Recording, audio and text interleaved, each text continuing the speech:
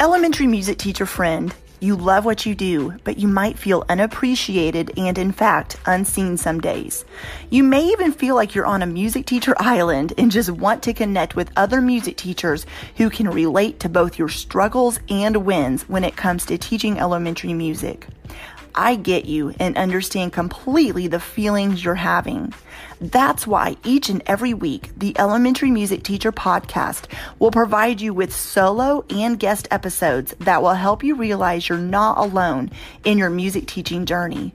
Throughout each episode, my goal is for you to be able to walk away with actionable steps and ideas to help you feel like you're ready to take on the new week with whatever challenges may be thrown your way. Hi, I'm your host, Jessica Peresta, and I'm so glad you're here.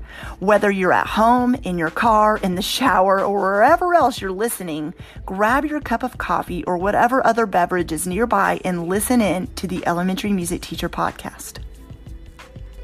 I'm super excited to be joined by Deb Baldwin today, and we're going to talk about something I actually have not talked about on the podcast. So I was super excited to meet her and to discuss drama education, because I know several music teachers listening right now. You either do drama and music education, or you're asked to bring drama into your classroom in one way or another. And so we're going to talk about all the things today. Before we do, Deb, I would love for you to introduce yourself, let us know a little bit more about you, and we'll go ahead and dive right in. Sure, Jessica. Well, thank you for asking me to be part of this interview. This is terrific. I was a drama teacher for 38 years. I taught in the public and in the private school classroom. I taught every grade, 2nd through 12th, over that time, not like all the time. Generally, I taught middle school or upper elementary. I had a youth theater company. I've had 4 of them. I have a tendency to create them and administrate them for a while, and then I hand them off, and then I move on because I really like the creativity of starting them.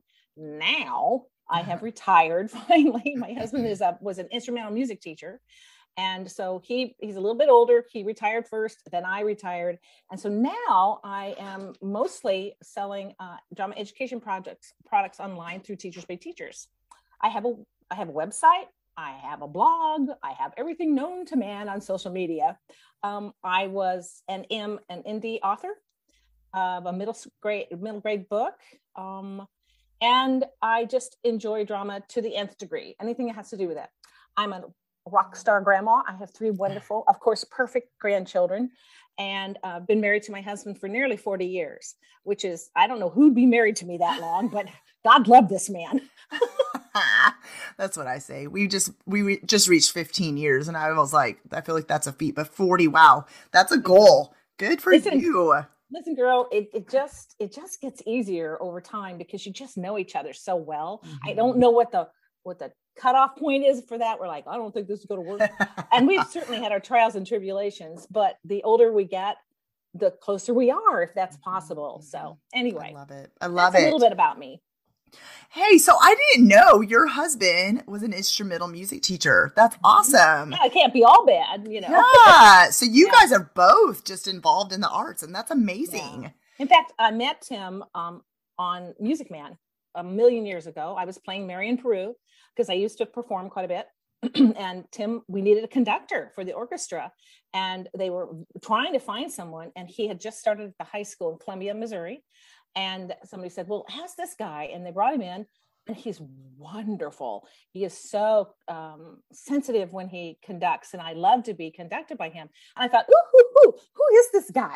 And that is really how we got started. It was about 40 years ago. So it's a very romantic story because I'm singing My White Knight, and I'm talking about this person. And guess what? He was right there. So I just didn't know it yet. So that's awesome. I love it. Oh, what a cool story. Yeah. So one thing I was thinking about before we had this conversation, I've shared on this podcast before that my teaching journey starts at a school that hadn't had music for 7 years. And I've shared before that in these closets or these cabinets, whatever, they're like the big giant closet cabinet looking things in my classroom were some old drama clothes that were just buried back in the closet. And I had found out that not only had there not been music for 7 years, it had also, before me, a long time ago, had been used as the drama room. And I'm like, wow, look at all it was like buried treasures in there, like costumes and costumes. And so it got me thinking, and I talked to some of the teachers who had been putting on plays before I got there as the music teacher. And that was kind of my first exposure to drama. And before that, because going through my college program, we didn't talk about it, unfortunately, where you're sometimes asked as the elementary music teacher to put on a musical or do a drama with the kids, but you're like, what do I do? Nobody's ever told me how. So what is drama education? I know it's different across the board or wherever you go, but what can it look like in an elementary setting? Well, that's a really good question. There's two ways you can go with that. One is drama integration. And my master's is in arts integration and creative arts learning, which is essentially integrating the arts into the classroom. And I'm very, my expertise is primarily in that for drama integration. Now, I taught, directed, administrated, produced, whatever. I did all of that in and out of the classroom. If you are an elementary music teacher, there are short plays and musicals that one could put on. I know particular companies that are the best. Some are very expensive, some are not. It sort of depends on the person's need. People have a tendency to think, well, I don't really know what I'm doing. I'm just going to do what my high school teacher did. Well, that's great, but that's high school. These are young kids, young students up to age grade 5. It should only study creative dramatics. It's all about them. It's all about what they receive from the experience. It is not about an audience. If you can hear them, that's great, but that's not for you, Mom. It's for them. And it's to help them build their imagination, use their creativity, learn how to work with other people, and learn just the basics to drama. There are something called the components of theater. So we're going to look at chanting and rhythm and sound effects and tableau and movement and storytelling, and there's several others. So I suggest people who are teaching K to 5 just concern themselves with creative dramatics. Then when sixth grade comes, now we start to look at it from an audience's point of view, and it becomes more difficult over time, not right off the bat. In fact, I have taught up to 7th grade, just teaching them the components of theater. Many times people come in with no experience and think, oh, well, I'll just use improv, or I'll hand them a script. Oh my gosh, please do not do that with young kids. First off, there's a reason we improv, and it's not for fun. I mean, yes, it's fun, but it's not supposed to be whose line is it anyway. It is not supposed to be a babysitting service. Oh, I don't know what to do with them. Oh, they'll love this. And I don't mean it like it sounds, but I kind of do. We're not there to entertain them. We're to teach them and help them appreciate it more so they become really good audience members. If in time they really want to study it, well, now we'll become more serious about it when we're up into high school. But until then, it's all about what they receive from that experience, and that's kind of how I've approached it all these years. Yeah. So when you're working with, let's say, even classroom teachers, helping them integrate drama into their classroom, whatever grade level that might be, what are some tips you share with them? Because I know music teachers listening who have been asked to integrate drama into the music room, I know they can take some of those tips with them into their classrooms as well. You need a system, which has to do with a procedure. So you need to know what your procedure is. How do you start them? How do you build? What do you say to them? But you mustn't just jump in and think, well, we just rehearse. No, we need to warm them up, just like you do in music. We need to give them the objective so they know what we're going to do that day. If you're starting with a brand new script, my suggestion would be that you read it aloud with the group. You make sure the students understand the story. You have them tell the story back to you. Okay, now we've gotten that far. And now, if they want to integrate drama into their lesson, it depends on what it is. Let's say they're teaching about the Civil War. All right, well, we can dramatize moments in the Civil War, or we can do tableau, which is frozen stage pictures of particular moments in the Civil War. And that's a super easy way for teachers to integrate drama. Or what would so-and-so have said at this moment on the typical Oregon Trail? So what would people have said at this moment if their oxen has died? Now what are they going to do? it brings all of that to life. You can do the same thing with science. You can do the same thing with math. You can do the same thing with, of course, language arts. It's very simple once you understand it. It doesn't have to be grandiose. It does not have to be this huge performance. We don't have to have programs. We actually don't even have to have costumes. You can do everything bare bones. So you have to go where they are, and you have to slowly build. With young students, I suggest that anybody up to about second grade, the teacher narrates the story and the students act it out. If I was an elementary teacher and I wanted to do a play, that is what I would do with them. I would find maybe 2 or 3 students in that group who could maybe say one line all by themselves. They're gregarious. They seem to have no problem standing up there. The teacher narrates the story. The kids act it out. You would plan it, but remember, you're not going to always get what you think. Yeah. And then one person says a line at this point. The teacher goes on with the story. You can do that with reading too. I mean, there's just so many ways. It's very, very easy, but you do need a system. And not everybody knows the system. And the system is basically a basic procedure to follow. And I would say the biggest problem, the thing that worries me the most is pushing them. Please don't. In fact, when I talk to youth theater company directors around the world, I've been speaking to someone from Sri Lanka. She said, this is my biggest challenge. These parents push these students and now they're burned out and they're only in 5th grade. Now, we don't want that. We want to find the student who's the least likely and show him or her a place for them in this, because there's a place for everybody in theater. We just have to find it, you know? Right. Yeah, I think there's a misconception about theater or drama that, like you said, it's not just about the performance. It's not just about the putting on the play. And when you say the word drama, that's a lot of times what comes to mind. It's just the same for a music teacher. A lot of times they think they're just there to put on the performances and programs. And there's so much more that goes on in the music room, you know, and it's like the art teacher. It's not just about the art show. It's like, you know, and so it's just all these barriers you got to break down.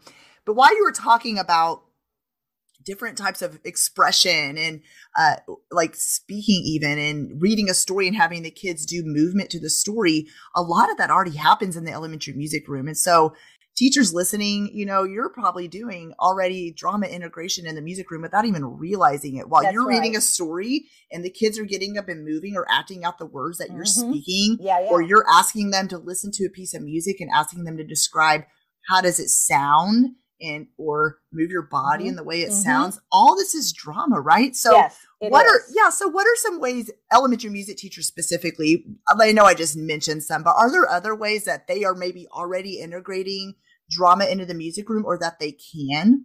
I think it's less than, if you're doing it, then relax and allow yourself to do it. And don't worry about it. Just don't worry about it. It's like, well, we're going to choreograph this number, but you are doing movement. They will never forget that piece of music because you had them act like a chicken at that moment, which are the most endearing pieces. A good friend of mine used to co-teach with me out in Colorado. And I love to watch the kindergarten kids in that group because they are so into being a chicken. And I just love it. And everybody's chuckling, but those kids are up in their heads. You know, the kids you've seen on like Facebook that are in their own world and everybody else is singing like this, you know, but the one in the middle is like expressing. That student is already there. You do not need to worry. These other students, you have to help them, give them permission. I do things like I turn the lights down. If I'm really instructing them, I turn on background music. It seems to sort of put a security blanket over it. But I don't find that elementary kids are difficult to pull out. They're very easy. You know, it's like any student, once they trust you, even way up into high school, once they trust you, they will do most anything that you ask them. I ask a lot of students. I expect them to live up to their potential, but not with the little ones. We just move forward. They're going to reach it when they're supposed to. And it might not be me. They may not hit it until they're like in 17, you know. And for me, I have students who've gone on professionally. I have students who became playwrights and directors. In fact, one is very famous and won a Tony Award, but that's not who I am. I am for the student. I had a student recently write on Instagram for me. He has cerebral palsy. And when he was in school, the kids bullied him. And he couldn't eat, he could hardly sleep. And this is probably when he was about 9. And they tried everything. They tried sports, they tried this and that. And then his grandma said, well, let's try putting you in this drama camp. And they did. And Matt just found it. He felt a sense of belonging because we work as a team and we truly accept everybody from where they are. We don't care if you have the most muscles, you run the fastest, or you can sing the best. Everybody can be a part of that. Mm-hmm. And Matt has flourished and grown and flourished and grown. And he's decided he wants to be a drama teacher, which of course, that's great. From my point of view, that's wonderful. But just to watch Matt go for 6 or 7 years and watch him just slowly flourish up to playing lead roles and singing and taking private lessons and being in choir, and show choir. This is big. This is really big. That's who I'm for. Those are the ones I'm looking for. And that's what I mean when I say I look for holes in the curriculum. How can I reach those students that no one has found, So I would say a lot of elementary teachers are already doing a lot of it. It's an individual thing. I almost have to get in there and just see what they're doing. But mostly I would say, just give yourself permission. And, I don't want to sound like I'm just selling my products, but honestly, I can help you if that's what you want. I can also send you to books. And in particular, everybody should own this book called Theater Games for the Classroom. It's by Viola Spolin, and that's Spolin. You can find it probably any major bookstores, or you could order it online. Everyone should own this. Viola is sort of the grande dame of improvisation for the actor. And then she and her son wrote the theater games. So they took her improvisation methods and then they turned them into games for kids so that oh my gosh. And it's brilliant. How cool. Yeah. And it's easy. It's everybody should own it. For instance, there's one in it I love called Explosion Tag. So you get them out there, and I play it my own way, but essentially they're playing tag. But when they tag you, then you explode like a firecracker. And then you can't have that person be it and move on, or the person that taps you, you explode, they go on to the next one. And everybody stops and watches, so it's like, do you know what I mean? So it's drama, but it's a game at the same time. Right. And I have them do it at least 2 times. Sometimes we do it all in slow motion. Sometimes we only make the sound. Sometimes we only make the movement. And it's something anybody can do. Viola also has side coaching in the book. So I just can't say enough about this particular book. So that's using drama games with them will help everybody. Oh yeah, for sure. And I love that you said that. Kids definitely find themselves in drama or music that feel like they can't find a place anywhere else. They're just, it is a very inclusive space. Everybody belongs. Everybody can feel accomplishment in there. And so I love that you said that. That is something that is very true for the arts. Like, it's just something kids feel a sense of belonging. Right. And yeah, I love that so much. So I know personally, there are teachers that are asked to teach, oh, you're the elementary music teacher. Okay, I want you to also teach drama and use the standards. And they're like, wait a minute, I can't, that's 2 things. So teach, because I know this personally, teachers that have told me this has happened to them. How, if an administrator approaches an elementary music teacher and says, we want you to also follow the drama standards, what do you suggest they do? Do they just sit down and look at the standards, see how they can merge them? Or like you said, just not stress out about covering every single concept throughout, what would be your suggestion? I would say that person obviously does not know the arts very well. Right. And I that always bothers me when they sort of bring you in on this pretense, but then they also say, but also we'd like you to teach PE. Really? There are lessons online. There's a book that I don't think it's still in print, but it explains year by year by year what kids should learn. And it's simple stuff. So like choral reading, when should they learn how to be able to speak chorally? Well, shoot, you're already doing that in choir. Okay. So if you just took the lyrics and did it as a choral reading and you conduct it, it's great fun. I've done this before. We've taken a poem and I've been their conductor. And so I'll have them be louder at this section. And what they're doing is teaching them how to be expressive in their speaking. And they love it. And there's safety in numbers because they're all there together. So if I mess up, it won't matter. I would say do what you can to translate the particular objective, and you just need to talk to somebody with expertise and say, hey, Deb, am I doing it? Yes. Or can you suggest how? Just get me started. That's fine. I can get you started. And sometimes that's all you need. You need to know that, you're on the right road. Right. Yeah. And as you're talking, I know ORF training. Are you familiar with ORF? Okay. Yes. Like a lot of that is not all of it, but a lot of it is bringing in speech pieces and turning it into music and bringing an expression of how you speak it. And so it sounds like a lot of, or maybe not a lot, but some of the drama standards are probably similar or merge well with the music standards without even realizing it. It's like, it probably is. It is a case by case basis for sure. But like you said, a lot of elementary music teachers, you're already integrating drama. You maybe just didn't realize you were doing that. Now, something I do that most people don't do, and there's some reasons.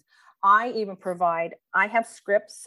My husband writes the music because he knows what the music, because he taught elementary through high school, and he's a composer. And so he has written music for my plays, which are very short, and I have readers theater. We do the same thing with those. And I provide blocking on my scripts, so physical movement, so nobody has to worry about kids standing in a straight line. I actually tell you, this person's going to cross down right, and they're going to turn, and they're going to say ta-dun, which is what, if I was directing, that's what I would tell them. Now, the reason you don't find those as in scripts is because in the big world, in the grand, large world of theater, they expect the actor to find the movement themselves from an intrinsically motivated point. But young kids, of course, are not going to do that. And so I always provide blocking to people. So they go, so they're going to I want them to have as much success as humanly possible. And all my scripts are written with elementary in mind, pretty much. Well, for a while there, it was like 5th to 7th. Now I'm going down to 2nd and up, but then I have high school stuff too. So but again, Jessica, I know what it is that's missing. And I have watched my own daughters struggle with not having blocking and not having direction, because they're both equally experienced. And one wants to get her master's or finish her master's in drama to teach. And I've watched them be frustrated in situations. And, or you went onto a script there's one particular script that Disney owns, and the scene changes out of nowhere. Well, most people don't know that. They don't know, hey, guess what?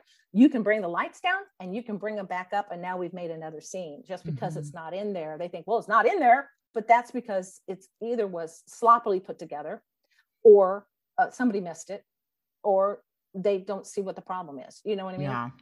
So expertise is something that you find over time. It also depends on just how serious you want to be about it. I mean, for instance, if you have a principal says, well, we want you to integrate drama, I would go back to them and say, so are you going to pay for a play?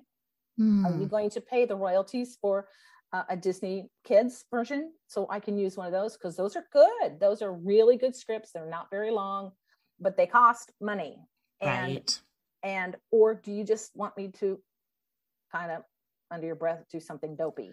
Because you can find dopey scripts out there too. And you can find a lot of good ones. It just depends on, I don't even know what I would say to a teacher, to a principal that asked me to do that. I'd say, I'm not qualified in that area. But I'll do my best, I guess, Right.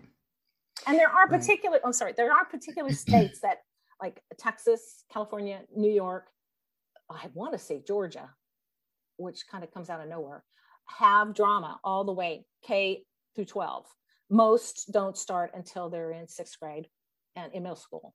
But there are some states, and those are the ones that buy from me the most, because they're having to churn out so much material. Don't worry about it too much, or go back to them and say, how would you like me to do this? Or how serious are we going to be? Or, Great advice. Yeah. And you're right. It just depends on the school and the state, for that matter, of what the requirements are. Yeah. It is a case by case basis, but it's okay to know your boundaries and what you're comfortable with, and to have a conversation in a respectful way about, you want me to do this, but I'm not qualified. Or maybe don't say it that way, but say, if you want me to do this, you're going to need it. Like you said, provide the resources for me to be able to Or Right. maybe it's training. Maybe it is like a play you need to buy, you know? Right. That's what I would suggest. Some people buy into memberships that are misleading, that make you think, oh, I'm going to get all this stuff for free. I don't believe in and don't agree with that particular marketing technique. I think that's very misleading to people. And you have to ask yourself right there, why would you purchase from those people? You want to purchase from a trusted source, an experienced source. That's why I bring up Viola Spolin, someone who's done this a long time, somebody who has really been in there and knows what's going on. I've directed in an elementary. I took over a magical dinner for a friend of mine who was ill at the middle school, and I finished off her play for them. You know, I've stepped into a children's theater that fired the director. And so those are all different situations. You know, one wanted a lot, one wanted a little, one wanted it, had no idea. I want to ask you, we did talk about musicals just quickly, pass by, and we know that's not the end all be all for drama, of course. Right. But there are a lot of elementary music teachers.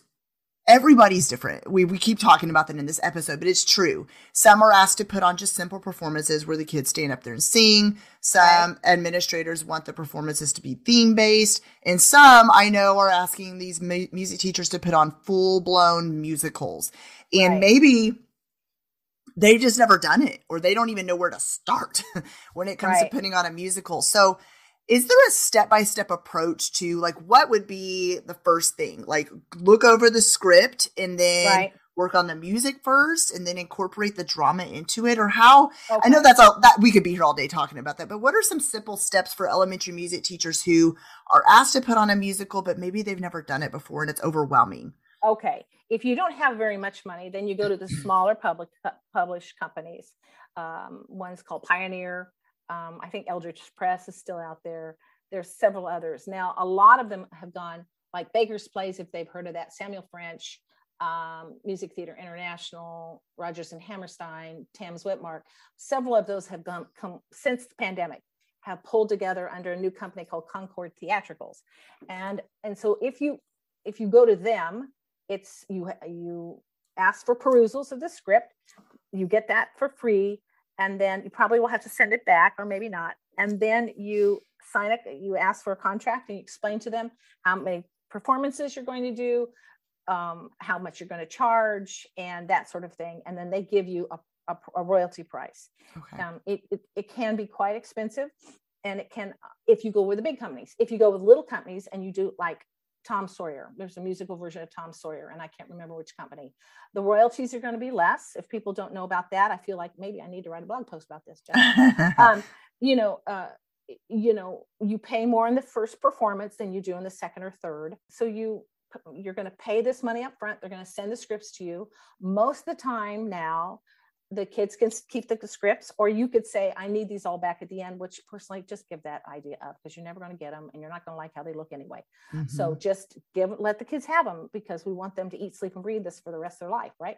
So you never know when they'll pick that up and go, you know what, I want to direct a play, and I did this with Mrs. Smith, and I'm going to try it. You can do, pick one up from them. And then when you begin in a musical, after you've cast, after you've had a read through, the first thing you do, if it was like in a youth theater, you're going to rehearse the music for 2 weeks, or 10 days. If we have 6 weeks, then we're going to spend 2 weeks on all the dances, and we're going to put all that together. Then we're going to spend 2 weeks on all the blocking. Then we're going to start to put it together scene by scene. And you never rehearse the entire thing until it's time. So it's just building blocks. So it's me, I do act 1, scene 1. And then sometimes I look for the most difficult scene. So I get them started. Then I go, which one's the hardest here? Like the most difficult scene in Little Mermaid is the end of Act 1. Okay, so let's learn the choreography now and get that puppy out of the way. So we don't have to worry about that. We know it's going to end at the end of Act 1 beautifully. So then we jump. We do those first steps. We learn the music and we jump. And we go, now we're going to just go ahead and do this now and take it out and get it out of the way. Sometimes I've even done the end of the show just to get out of the way. My daughter said, Mom, that's such a good method. I said, I've learned it through trial and error. Right. It wasn't something I knew. And then you just slowly start to put it together. And it should, in my case, it would take them 6 weeks, but it depends on how long the script is. 20 minutes. It's not going to take you more than 2 weeks to put the whole thing together. And that also children are very interesting. Repetition is a wonderful thing. I've always said this, why can they not remember this? Why are they? Because they need you to repeat it daily. Right. And then you'll have somebody in the back row who knows everybody's lines, everybody's blocking, everything. And why isn't, Janet doing such and such like you told her to, Mrs. Smith? It's like, because Mrs. Smith has completely forgotten that she has Janet to even do that thing. Right. But he thought that was really cool when she put her arm up and yelled. You know what I mean? Yeah. You always have those kids. That's the process that you normally follow. And you do the same thing when you're blocking a play. You're going to audition, you're going to read it, you're going to start at the beginning, and you're going to do it in small pieces. Yeah. It depends on how much they can take, but you never rehearse the whole thing until it's time, until you're like coming up on it, because we need to take it apart first. Yeah, I love that. Thank you so much for breaking that down, because that was super helpful, because Good. I know when you're just looking at this musical and you're like, okay, there's so much in here. How do I unpack it? That's where the overwhelm comes from. I'm so glad you said that, Jessica, because I have to write a blog post by next week, and I am going to write it on this subject, because for me, it makes so much sense, because I've done it for years, but I forget. Oh, you haven't. Or like I heard a high school teacher goes, I'm going to start in my middle school teaching them theater history first. I said, oh, please don't. Please do not do that. You will kill them with this. They don't. Just find the fun in it first. Just enjoy it first. And I forget. I'm sure I was the same way. In fact, I know I was when I started. Yeah. So before I tell everybody where to find you, I want you to give any other advice about maybe anything we talked about, or any other advice you have around drama education or how to integrate it with music education. I always tell any teacher, remember, you always know more than they do. Even if you learned it that night and you come in the next morning, you always know more than they do. And you never have to worry about that. And if some student, I'm talking about up through middle school, you're going to get in high school, and there's going to be some student who has decided he knows everything about Shakespeare, and perhaps he does. And I have no problem saying to kids, well, I had no idea. I'd never learned that about, I'd never learned that about this particular playwright. I don't have a problem saying that. But when you're working with the young kids, you always know more than they do. Yeah. I also tell people to overplan. I was taught that in college. Overplan, so you never have to worry. You have so much ready, or at least written down, that if I still have time, we'll do X, Y, and Z. Then you're not like, what am I going to do? You need to think about their attention span, how long they can last on a particular idea. If you want to work on a scene and you have 30 minutes, you're probably only going to do maybe 2 pages or 3 pages. How do you keep everybody else occupied? Well, it depends on the script. I only select scripts for kids where everybody is pretty busy. So maybe in this scene, they're the townspeople. And in the next scene, they play all the forest characters. And I'm much more interested in that. I try not to put them in, we've all seen these silly costumes that you see on commercials where the kids are dressed as a sunflower. I'm going, heavens, please don't do that to them. That's real cute for you, and grandma loves that too. But a child generally doesn't want to be dressed as a sunflower. But you could put her in brown pants and a yellow t-shirt and put a yellow hat on her head or a brown hat on her head, and she's still a sunflower. You know what I'm saying? So keep it simple. Sometimes you don't need to be insecure. You already know more than you think you do. It's okay. It's okay. It's okay. And I didn't have anybody like that for me for years. And in fact, Jessica, because of the nature of how I taught, I never had a student teacher, because I was such a specialist. And at one point I was teaching 100 new kids every 25 days in a elective in a middle school. For 13 years, I did that. And in the last schools I taught in, these were it's a homeschool enrichment program, but we would see like I would see kids for 4 days a week. So I would see up to 400 kids a week in that 16 different preps, if you think about it, because of different schools. There was a point where I directed 4 musicals at once. It sounds so maybe crass, but it is a job. It is not supposed to take over your entire life. Right. And you don't want to get to the end of this and you've missed out on this moment with your son or your mother's birthday, or your friend's weekend away. You have got to just learn that it's a job and you want to do it well, but you have these things, at least a lot of schools do, which are professional days. And they give you days, at least in the schools I've worked at, where you can use it the way you need to. If you need to go a personal day, if you need to go to the doctor, that's fine. And if you just want to sit in bed and just watch television for the day to rest, that's your deal. You get to do it. Use those days. Use your sick days. Please do not try to be a warrior. It does not help. I would also say, whatever you're worried about, probably it's going to work out in the long run. And although I say I am not a member of the Good Enough Club, sometimes good enough is great.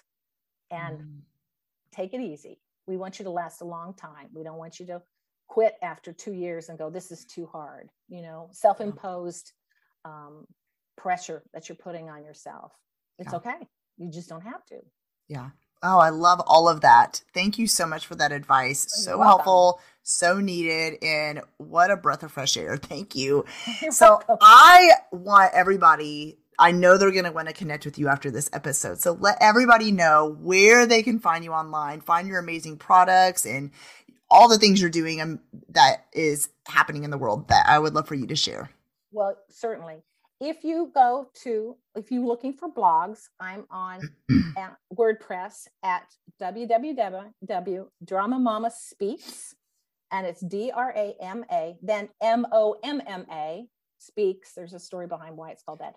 And you will find me at Drama Mama Speaks on my blog. You will find me on Instagram under Drama Mama Speaks. You'll find me under Deborah Baldwin. I have a website. It's deborahbaldwin.net. I'm there. You'll find me in Facebook under Drama Mama Speaks. Instagram, you will find me for sure. Oh, on Teachers Pay Teachers, I'm under Drama Mama Speaks. Just make sure you have mama spelled right. And so that's MOMMA. I make new products constantly. I just finished one yesterday and went, oh yeah, that ought to be part of that unit. Why didn't I think of that? I refine things and people would be excited because I'm moving slowly down to kindergarten, but I'm just kind of testing things out. I'm down to 2nd grade and going, is that too much? No, I think it's okay. I'm just slowly up through 12th. So I'm there everywhere, wherever you need me. And please people should feel free to email me or catch me on Instagram or through Facebook. I'd be happy to try to help you. I'm going to say try because you never know. I hope I gave it all. Yeah. Oh, yeah. And all those links will be in the show notes. So make sure you connect with Deb. Thank you so much for coming on the podcast. I love this conversation. Oh, I've loved doing it with you. Thanks again. Well, hey there. Thank you so much for listening into the Elementary Music Teacher podcast. There is an exclusive Facebook group just for listeners of this podcast and any elementary music teacher called the Elementary Music Teacher Community Facebook group. Come on over and join us there where we have conversations around the podcast episodes and encourage each other each and every week. And also head to my website, thedomesticmusician.com. I have some free resources there that you can download to help you gain traction in your classroom today, as well as the blog and the membership site and all kinds of other goodies to help you keep going in your music teaching journey. I cannot wait to keep connecting with you and encouraging you and spurring you on in your journey of teaching elementary music. Hang in there, have an amazing week, and I will see you soon.